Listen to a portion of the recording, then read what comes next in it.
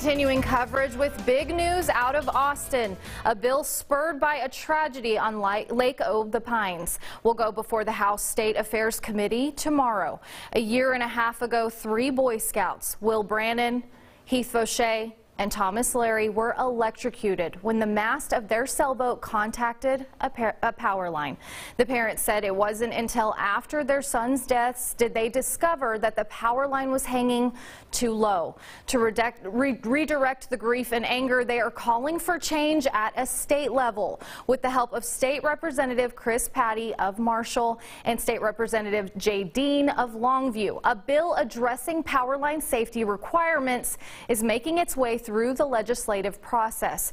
They want to protect families across East Texas, across all of Texas, from ever enduring this amount of grief.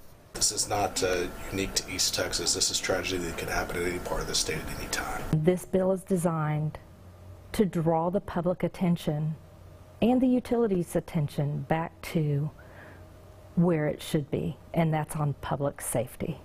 KETK will be there on Monday in Austin when the parents share their heartbreaking testimony for the first time to lawmakers across the state. They say the legacy their sons will leave behind is one that will save lives.